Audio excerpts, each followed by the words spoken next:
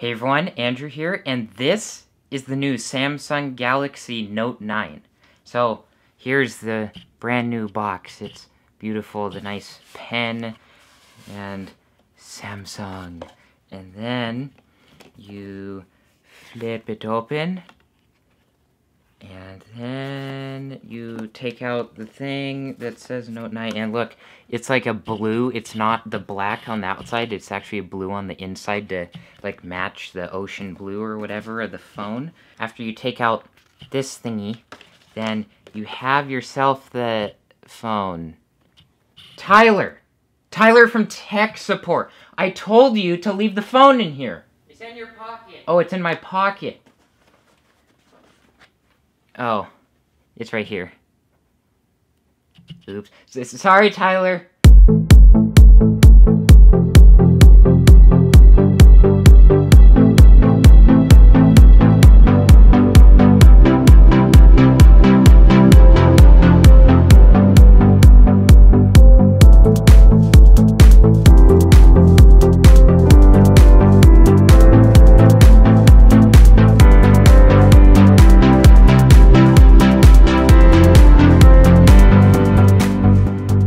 So this is the new, beautiful Note 9, and I actually have a clear case on it, so I'm gonna take that off real quick. There it is.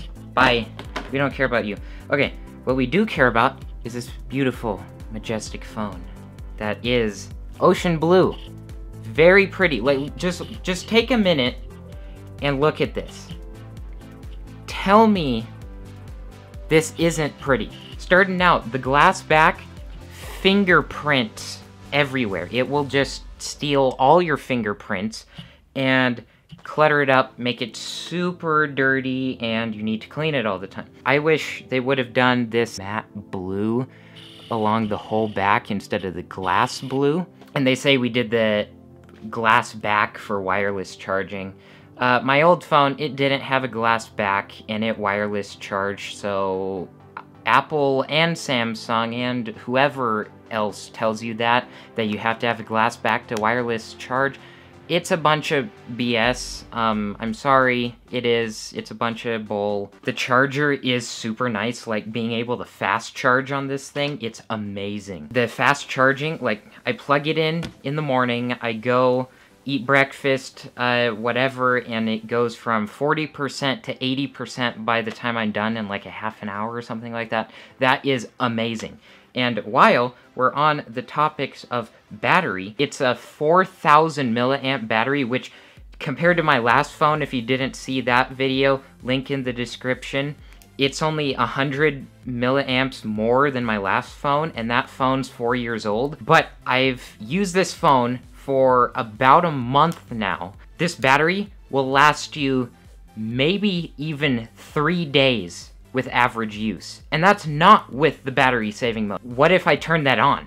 I could get maybe even a week out of this battery with just a little bit of average use. And I'm not saying 100% to 0% 3 days, I'm saying 80% to 20%. So imagine, what if you did 100 to 0? You could get even more out of that. If you can have your battery last more than a day of average use, that is one of the best things you can have in a phone. So I just set up this display real quick to show you as an example, and bear with me. I just got this screen protector, and I noticed that it's actually black on the top and bottom, and it actually covers up like a millimeter of the screen or something at the bottom. Also, beveled edges. You see how the screen kind of rolls off there on the side? That's Samsung's thing, that's fine. I don't mind it at all. Also, it's like extra widescreen. It's not a 16:9 like a normal phone is. It's way wider. So like if you're in YouTube or something and you're watching a video, you can actually enlarge it and it cuts off the top and bottom to fill the whole entire screen, which is actually kind of a cool idea. Like if you're watching a movie on your phone, you can actually zoom into it and it cuts out the black bars and it fills more screen. I don't know, cool touch. It also has the ability to do split screen with 2 different apps.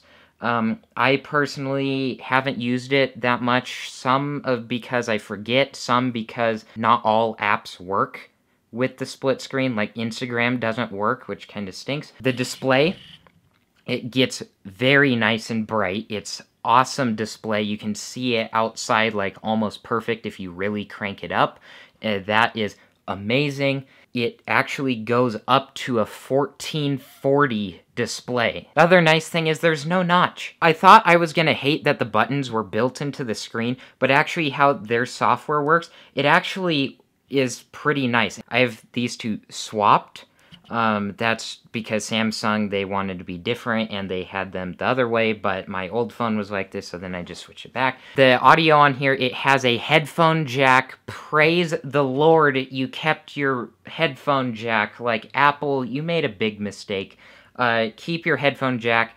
I don't want to buy Bluetooth headphones. I don't have Bluetooth headphones. Sound card in this thing, I was comparing it to my old phone, and my old phone, for some reason, sounded actually a little bit better for some reason. That phone's 4 years old. This phone's brand new and whatever. The problem is the equalization. I just had to get into the equalizer on this phone and just change a couple things, tweak it, and it sounds way better than any sound I've ever heard. And then you turn on the Dolby Atmos setting, and then it sounds amazing. Like, I've never heard better audio in my life. And it's not just for the headphones. They have amazing audio in the speakers on the bottom and top here. You never think about playing a song just straight from your phone or anything and having people listen to it because it would just sound like absolute trash. This phone, you can do it. You can do it. It sounds so good. Like, it's the best speakers out of a phone I've ever heard. Like, it's almost headphone quality speakers in here. You get it from here and here at the same time, and it has a nice surround stereo sound, and it's amazing. They also get really loud. Like, it's sometimes gets so loud, you can, like, feel the back vibrating. It's crazy. So, speakers on this thing, amazing. Good job, Samsung. Gaming on this phone, I haven't done a whole lot with. I'm not a huge phone gamer. I like my PC.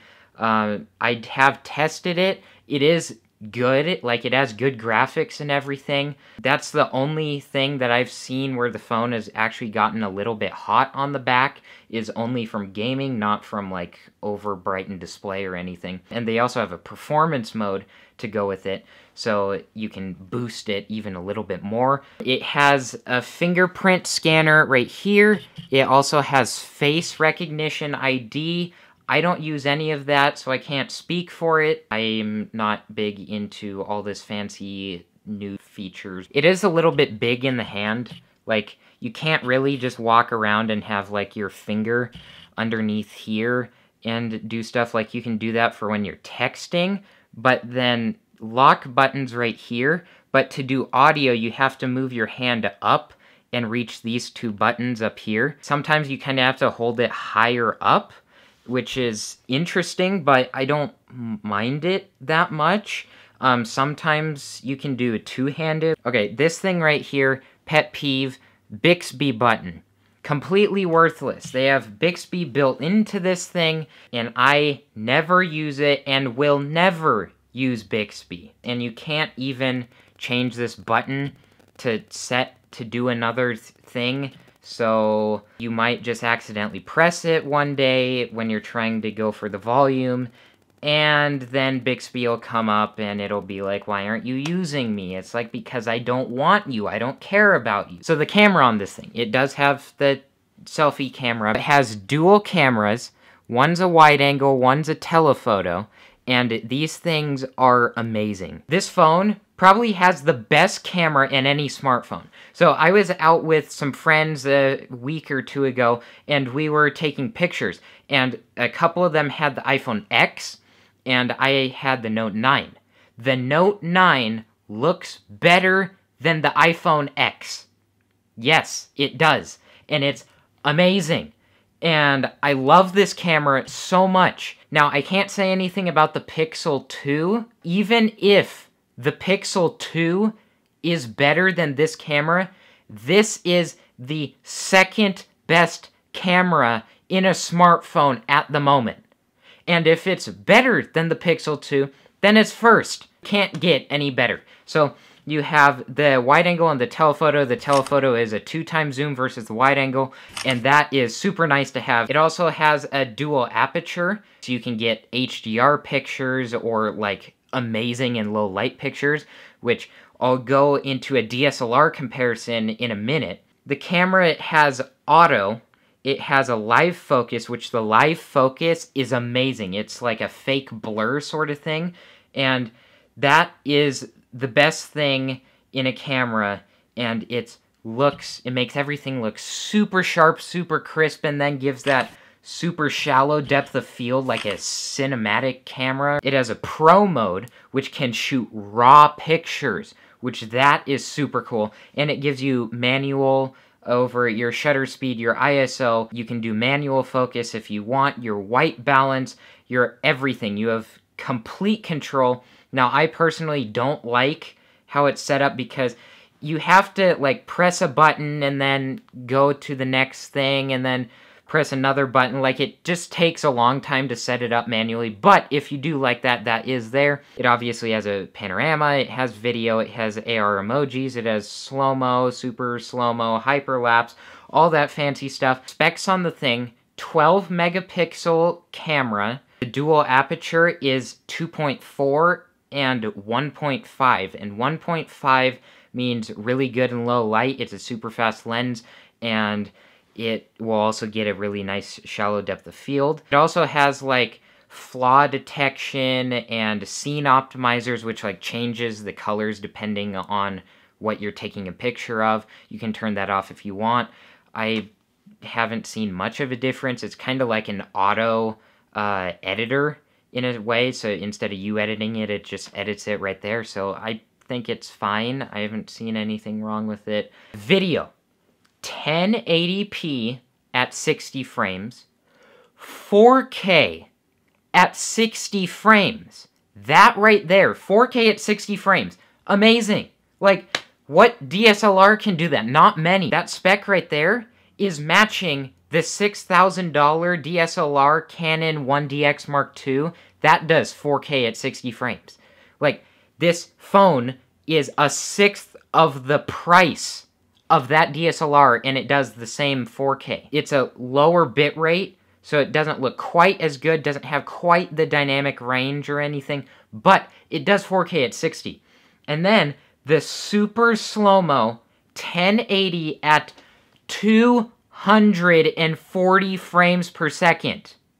That is insane. And to get even crazier, if you jump down to 720p, which is still reasonable in video life nowadays, 960 FPS. That's a slow-mo guy's camera right there. That's a 1,000 frame camera. You can do crazy things with this phone. There's your specs for the camera. I think it's freaking amazing and probably the best camera in a smartphone right now. I went out a few weeks ago and it took side-by-sides with my DSLR that I'm actually shooting this video on right now, which is a T7i. I had two different lenses. I had the 18-55, which goes down to 3.8 aperture, and then the 50mm, which is a 1.8 aperture.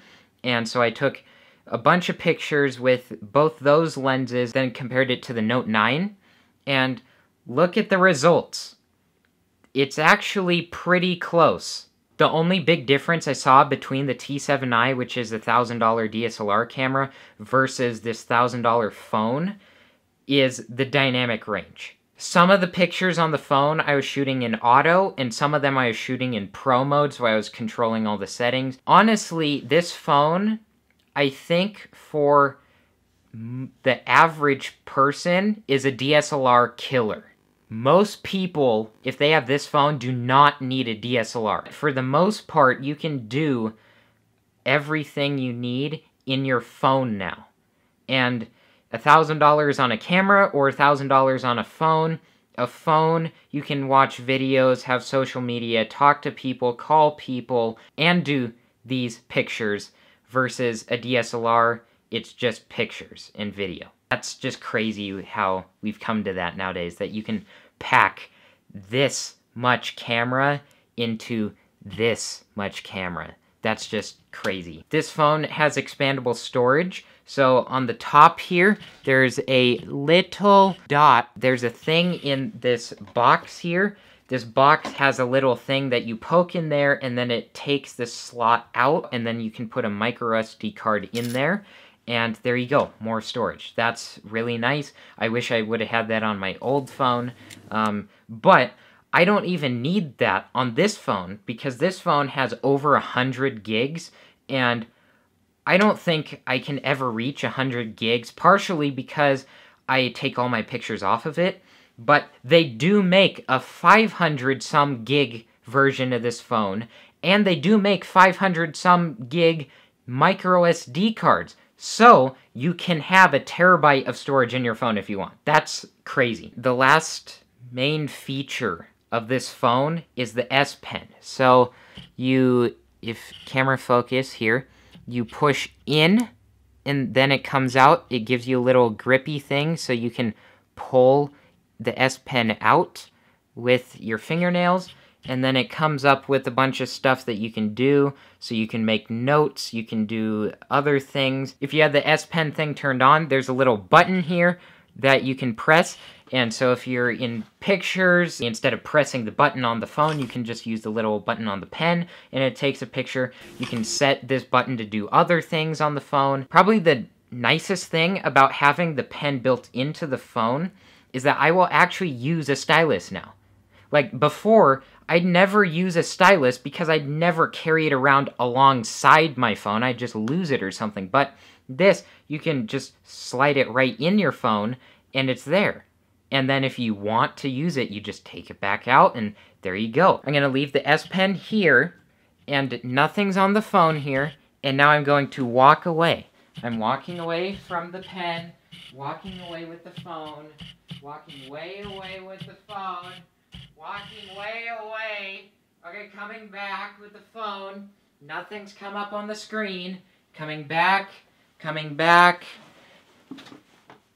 and it doesn't work. You're supposed to work, phone. So what has happened in the past, I can't get it to work right now, but when I've left the S Pen down and then I come back, then it vibrates my phone and it says, please reinsert your S Pen when done using, basically saying hey, you left your pen on the table. Put it back in your phone, don't lose it. Now, the problem I see with this is, one, you saw that it just didn't work. Two, is what if you're on a trip and you're in a restaurant and you leave your pen on the table of the restaurant and then you leave? The phone only vibrates when it comes back to the pen. And even then it doesn't always work. But what happens if you never come back to where the pen is? It's gone. Like, it's not gonna vibrate when you leave like it should. It also like shifts around a tiny bit. It's nice to write with. You can draw pictures. Also, this thing, I'm gonna just annoy you. Yes, it sounds like a regular pen almost. And it is the best fidgeter ever. So if you're in the middle of class, you can just whip it out of your phone and just start doing this if it's noisy around or anything and people don't want to kill you because you're annoying. But if you're stressing and fidgeting or something, just keep doing this. Yes, Samsung Note 9, best fidget phone ever. And then you just slide it back in there and whoop, it vibrates, be like, it's back in, and almost dropped it there, it's fine. Yeah, your pen's back in there. So after all that hardware stuff, it is the closest thing to a perfect phone we have ever had. And that is amazing. Good job, Samsung. That's an amazing feat. The camera's amazing, the speaker's amazing, the display's amazing, the battery life's amazing. All the hardware is A+ awesome. Now, the problem comes in with the software. Samsung decided to do things differently. They like to stand out from their fellow competitors, and what I have to say to you, Samsung, is there is a reason it is not done any other way. What do I mean by that? So, Bixby, that I already talked about that's not the biggest thing. The headphones.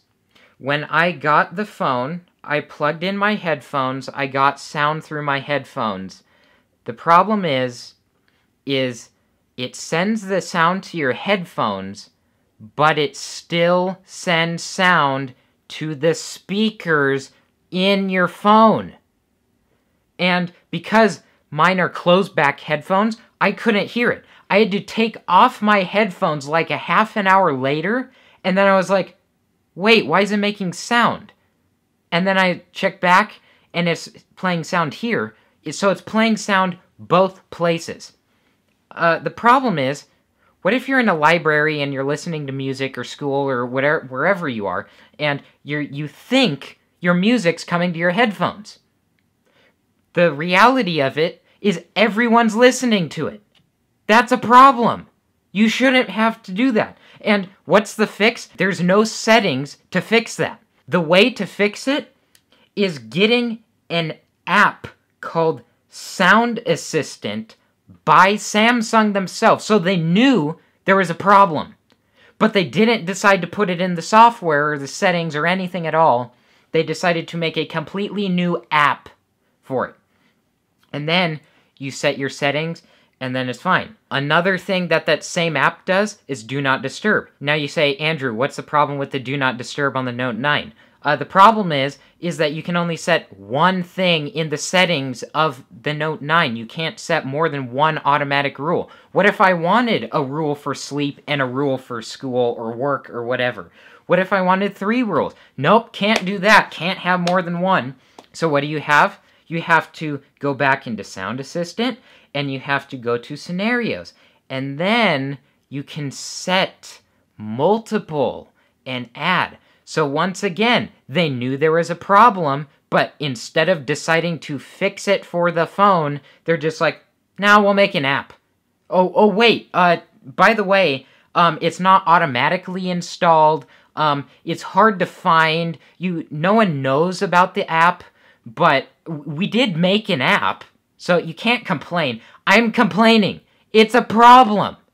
You can't just give people one automatic rule and think their life is going to be fine. No. What's another problem? Notifications. Okay, so edge lighting. This is what edge lighting looks like. It does the blue light thingy. Let's do it again. You see, it lights up all the edges of the phone, and it has a little thing at the top there, and you can set different custom settings on that, and it's pretty cool. The problem is notifications from certain apps don't work with it. I'll get back to the edge lighting in just a second. Notifications, they have a blue light up here that flashes when you have a notification that you haven't checked yet. And for texts, they will do the edge lighting thing around here when your screen is off. That's fine. That works. Other apps, though, it won't. Even if you set Instagram DMs to make the edge lighting go, it will not do it. Right now, it just vibrated and there was nothing there. And, okay, you saw that flashing light? Okay, Instagram. I'm going to tell you it's Instagram. Instagram, right there. Right there. I told you. Perfect example. Thanks, coincidence. Right there. It does not do it. I have the setting turned on to do edge lighting, and it does not work. That's a problem. So you either have to have always on display, but then that runs down the battery, so why would I do that? So I have the phone sitting down on my desk, the screen's off. I don't want to break my workflow every 5 minutes to check if I have a new notification or anything. So I have the phone on my desk here, and I'm just going along, editing away, doing whatever, and I'll check it if I get a notification. The thing is if it doesn't show on the screen, I won't notice, because what if I have headphones on? Then I can't hear the notification sound. Even the vibrate, my desk, it doesn't vibrate too well. Like, it absorbs a lot of the vibration, and you can't hear it or anything. So I have notifications sitting on there that I needed to answer 2 hours ago. And I still haven't noticed just because I haven't checked my phone. Even worse, I have received notifications hours after they have been sent. So, and it's not with texts, it's with Instagram DMs specifically. Like, Instagram and Samsung don't work at all. There can be no flashing light here saying there's a notification on here from Instagram. The instant I press down here to light up the screen, then I get the notification that Instagram had a message right now. I get into the phone, I check what time it arrived to me, and it was 2 hours ago. What is wrong with your phone that you can't have notifications work until you turn on the phone? That is a problem for people like me who are working away and don't check their phone every 5 minutes. That's one of the biggest problems I have with the phone. Now for the last, final cherry on top of hating the software. There are so many settings in this phone that it would be easier to convert all my Android stuff and move it to an iPhone and go through all the iPhone settings than it would be to set up this Samsung Android. Now, it'd be easier for me to use iOS than Samsung Android because I've used iOS before. I've never had an iPhone, but I've used an iPhone a ton. I know how it works. Setting up this phone, it took me 2 days to set it up, go through all my settings, all my everything, get it all set up. I had an Android phone for 4 years before this. It's not like I didn't know how Android worked.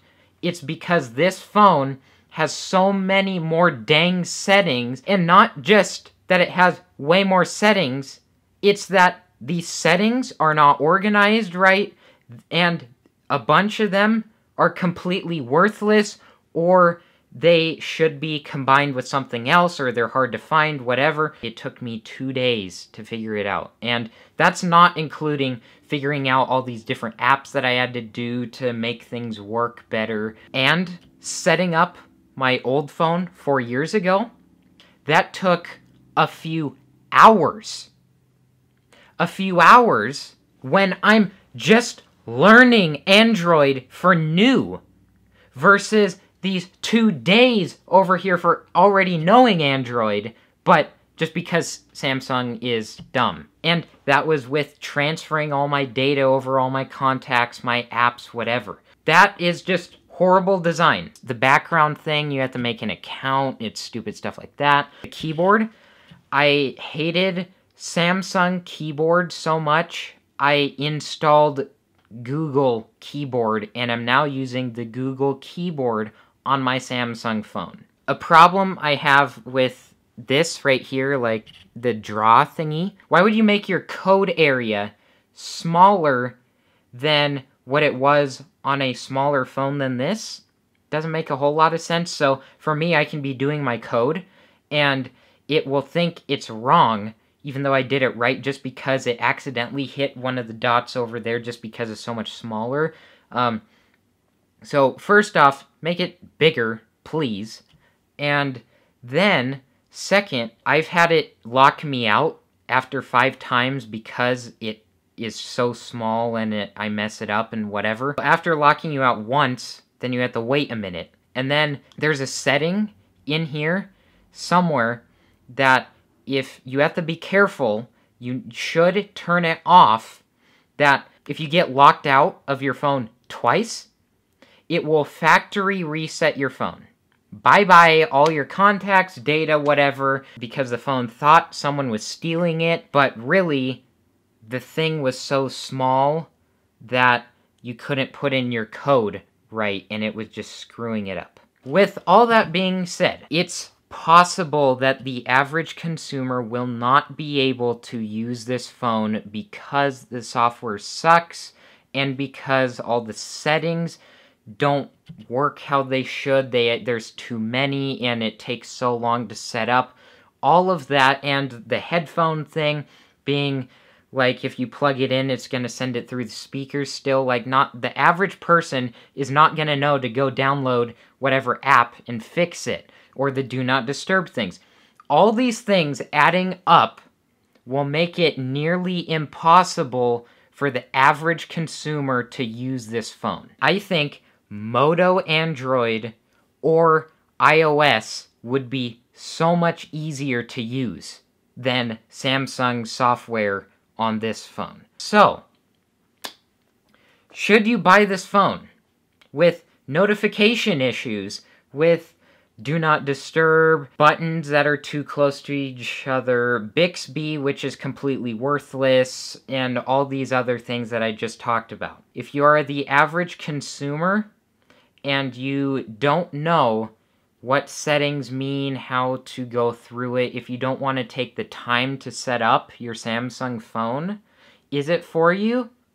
Probably not. Now, if you can use the software and get around all of that like me, even though I still hate it, is it worth it? I would say yes, because the hardware is the closest thing to perfect we have ever seen in a phone before. Camera is amazing, battery life is amazing, audio quality is amazing, display is amazing, the feel of it, it's big, but it's very nice. Like, all the hardware, it's the best phone I have ever seen. So it's really up to you. Can you use the software? That's really what it comes down to. Is it worth $1,000? For the hardware, heck yeah. Like, compare it to the iPhone X Max now that's out, it's $1,500. That is just complete insanity. Who would spend $1,500 on a phone? Apparently a lot of people, because a lot of people have done it. That's crazy, spending $1,500 on a phone. And 5 years ago, we thought you were crazy if you spent $500 on a phone. Now, you have a $1,000 phone, and people are spending $1,500 on a phone. If you're one of those people who are going to go spend $1,500 on the new iPhone, then is this worth it? Probably, unless you have been an iOS user forever, and then this software makes absolutely no sense to you. But it is cheaper, and it has better hardware. So, it's a trade-off. Samsung, if you're watching, please fix these issues. Please, we beg you. You don't want a phone that no one can use. And it's a sad thing to make a perfect phone that is unusable. Please fix your software and make your perfect phone a truly perfect phone. Please. This phone's going to be the phone that I use for the next many years, and it's going to do a good job. I'm still going to get frustrated with a few things in the software. That's my review on the Note 9 for using it for about a month daily. Thank you all so much for watching, and I'll see you next time.